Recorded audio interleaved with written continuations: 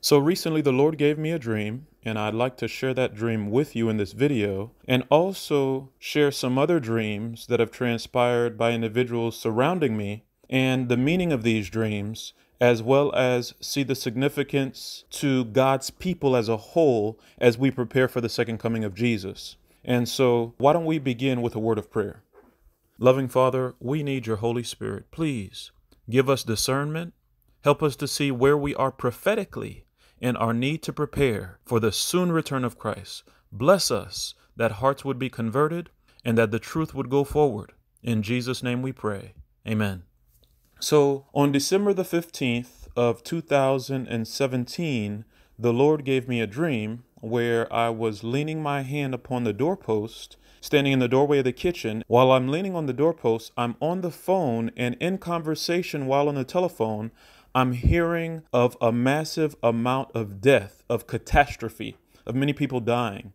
And so I slowly begin to go towards the floor, and while on the floor, I begin to weep and sob, unlike I have wept since of the age of 17. I recall at 17, my best friend lost 5 of his family members all in one day, and it was a tragedy. And so this was the manner of my weeping. And so as I began to pray and seek the Lord began to reveal specifically the individuals in Tampa Bay that would soon die. And some of you have heard some of my sermons and specifically mentioning individuals that would die. But in light of this, I want to share some other dreams and what I believe the full meaning of the dream that I had, as well as some of the other dreams of individuals around me. Some years back, my mother had a dream where she saw that a family member of ours was in the city of Tampa and the individual was drowning. And as they were drowning at the last minute, someone came and saved them from drowning. And so that's one dream that my mother had. Then another individual, my aunt, my mother's sister, had a dream where she saw Tampa Bay flooded by water, that it had been completely flooded by water. Then my next door neighbor had a dream where she also saw that Tampa was completely flooded by water. And then one day I was at a Bible study with some individuals that I did not know very well. But in the midst of our Bible study, someone shared a dream where they saw Tampa Bay completely flooded by water. And they also saw alligators were displaced in the process coming after individuals. And so that was some of the details of their dreams. And some of you know in some of our other videos, such as the blood moon video and the tsunami warning video of Tampa, we shared the warning in those videos, but also many individuals that watched those videos shared in the comment section about the dreams that they have had about Tampa, St. Petersburg being flooded completely by water. And so in light of this, I want to show you from God's word why I believe that this event is tied not only to the dark day, but that this is also going to bring about a close of probation upon God's people, and how this is the first cleansing. We know that the Bible teaches that probation closes upon the church first. Probation closes upon the Seventh-day Adventist church first. And so we're going to see from God's word the connection between probation closing upon the church tied to a dark day, as well as destruction by water taking place. Notice what the Bible says in Jeremiah chapter 31, verse 35 to 37. The Bible says, "Thus saith the Lord, which giveth the sun for a light by day, and the ordinances of the moon and of the stars for a light by night, which divideth the sea when the waves thereof roar. The Lord of hosts is his name. If those ordinances depart from before me, saith the Lord, then the seed of Israel also shall cease from being a nation before me forever." So God says in verse 36 that the seed of Israel shall cease from being a nation before me forever. Then verse 37, "Thus saith the Lord, if heaven above can be measured and the foundations of the earth searched out beneath, I will also cast off all the seed of Israel for all that they have done, saith the Lord." So here we find in verse 37 that it mentions that God would cast off all the seed of Israel. Well, what brings this about? Verse 35 mentioned the ordinances of the sun, moon, and stars, and connection with the waves roaring. When the waves roar, that is a tsunami. When the seas roar, that is a hurricane or a cyclone. And so here in Jeremiah 31, we're seeing the connection of God casting his people off. In other words, their probation closing upon the Seventh-day Adventist Church and a dark day tied to a tsunami. That's what we're actually seeing here in Jeremiah 31. But obviously, we must have more than one witness. Another passage, let's go to the book of Amos, chapter 8. Beginning in verse 1, we'll read down to verse 3. It says, "Thus saith the Lord God, showed unto me, and behold, a basket of summer fruit. And he said, Amos, what seest thou? And I said, a basket of summer fruit. Then said the Lord unto me, the end is come upon my people of Israel. I will not again pass by them anymore." So God is saying he will not pass by his people anymore. And we know that Israel in the last days are the Seventh-day Adventist Church, whom God has given his truth for the world in this last generation. Now notice what it says in verse 3. "And the songs of the temple shall be howlings in that day, saith the Lord God. There shall be many dead bodies in every place. They shall cast them forth with silence." So in the beginning of Amos 8, God brings to view not passing by his people anymore. And then he says there'll be many dead bodies in every place. Death. Now let's skip down to verse 8. It says, "Shall not the land tremble for this, and everyone mourn that dwelleth therein? And it shall rise up wholly as a flood, and it shall be cast out and drowned as by the flood of Egypt." So in verse 8, you're actually seeing a tsunami. It says that the land trembles, and then the water will rise up wholly as a flood.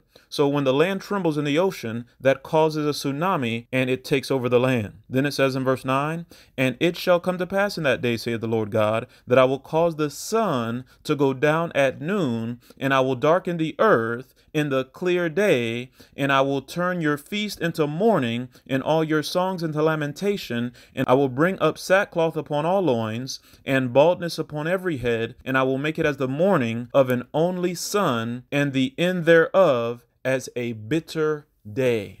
Notice it mentions the bitter day here in light of connection with what happened in Egypt. And when you look at Egypt, the last plague before the firstborn was the plague of darkness, 3 days of darkness. But we know that God is not going to do 3 days of darkness in these last days.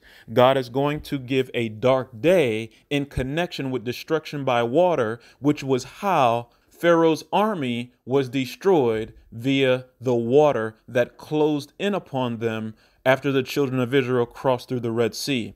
So again, God showing the connection through the experience of Egypt. And we know that God's firstborn in these last days are his people. God's firstborn, Israel. So again, we saw here close of probation on God's people in verse 2. We saw a dark day in verse 9 and tsunami in verse 8. Again, this is the second witness that we're seeing a connection with dark day and death with close of probation. Now let's go to another passage. Let's go to Amos chapter 5, verse 8. "Seek him that maketh the 7 stars and Orion, and turneth the shadow of death into the morning, and maketh the day dark with night, that calleth for the waters of the sea, and poureth them out upon the face of the earth. The Lord is his name." So notice here, God again brings to view a dark day in connection with the waters of the sea. Another witness. Notice what it says later on in the chapter in verse 17. It says, "And in all vineyards shall be wailing, for I will pass through thee, saith the Lord." So notice again, God says in all vineyards, there'll be wailing. Again, death in all churches. Again, showing a close of probation upon God's people at the dark day in connection with destruction by water. Remember the parable of the vineyard that Jesus gave, where he talked about miserably destroying those husbandmen and letting out his vineyard unto other husbandmen, which would render unto him his fruits. And in that parable revealed in Matthew 21, God is showing again what would happen in the future that has not yet transpired within the church. That parable has more application to the end of time and is bringing to view the destruction that would come around the dark day as God closes probation upon his church. Let's move on. Amos 4, verse 11 through 13. The Bible says, I have overthrown some of you as God overthrew Sodom and Gomorrah, and ye were as a firebrand plucked out of the burning. Yet have ye not returned unto me, saith the Lord. Now notice God says, I've overthrown some of you. This is the first cleansing for the church. The first cleansing is at this event of the dark day. God is showing us again that some would be overthrown at the dark day, and then some will be overthrown at the Sunday law. These are the two cleansings. Remember, Jesus cleansed the temple twice, as well as Gideon had two cleansings within his army. First, 30,000 to 10,000 and 10,000 to 300. Two cleansings by Jesus and two cleansings in the days of Gideon. Notice what the Bible goes on to say in verse 12. It says, Therefore, thus will I do unto thee, O Israel, and because I will do this unto thee, prepare to meet thy God, O Israel. So when God does this, he's saying, look, prepare to meet Jesus at the second coming, that the end of all things is at hand. Now, when we look at verse 11 again, we have to keep in mind what happened at Sodom and Gomorrah. God revealed to Abraham before Sodom and Gomorrah was destroyed, he revealed what would happen concerning Sodom and Gomorrah. And so God says history always repeats itself. Ecclesiastes 1:9 and Ecclesiastes 3:15. Therefore, showing us God would do the same thing in these last days. As it was in the days of Lot, so shall it be at the coming of the Son of Man. Notice what it says now in verse 13. For lo, he that formeth the mountains, and created the wind, and declareth unto man what is his thought, that maketh the morning darkness, and treadeth upon the high places of the earth, the Lord, the God of hosts, is his name. So again, God says, maketh the morning darkness. Again, revealing this takes place at the dark day. Now, let us come over to Amos chapter 5 and look at what it says in verse 1 to 3. It proves the fact that there are two cleansings within the church at the end of time. It says, Hear ye this word which I take up against you, even a lamentation, O house of Israel. So a lamentation is a weeping, is a mourning, and usually people mourn for death. Verse 2, The virgin of Israel is fallen, she shall no more rise, she is forsaken upon her land, there is none to raise her up. For thus saith the Lord God, the city that went out by 1,000 shall leave 100. That's the first cleansing. Started with 1,000, went down to 100. And that which went forth by 100 shall leave 10 to the house of Israel. That's the second cleansing. Went from 100 to 10. Showing again two cleansings at the end of time. The first cleansing is at the dark day. Probation closes upon the church, and the gospel goes to the Babylonians, goes to the world. Then it says Jesus even spoke of this event when we examine Luke 21 and verse 25. Notice what Jesus said. Luke 21 and verse 25, it says, And there shall be signs in the sun, and in the moon, and in the stars, and upon the earth distress of nations, with perplexity, the sea and the waves roaring. Again, showing signs in the sun, moon, and stars in connection with perplexity of nations. This is what we're seeing now in our society. You have protests in the UK. You have the Brexit issues going on in the UK. You have the protest in Hong Kong going on. You have government shutdowns taking place in America earlier this year. You have uncertainty concerning the presidency, who is now under the investigation for impeachment. This brings uncertainty. It says distress of nations with perplexity. We're seeing this all over the world now. Many people are striking. Many people are protesting for various issues such as abortion, same-sex marriage, LGBT rights, and all these various things. Again, showing us probation is about to close, and Jesus is coming soon, and there's a need for a spiritual preparation before Christ returns. It last mentioned in verse 25, the sea and the waves roaring. Personally, I really believe that we are going to see a tsunami in the Tampa Bay, St. Petersburg area. Now, that flooding can come by another means, but due to the majority of the dreams that individuals have shared, they have seen tsunamis coming to the Tampa Bay, St. Petersburg area.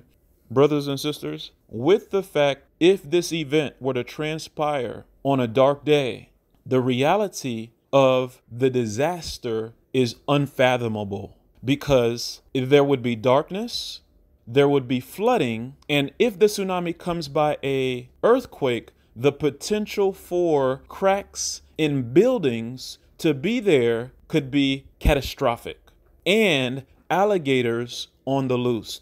This is a terrifying event that could soon take place.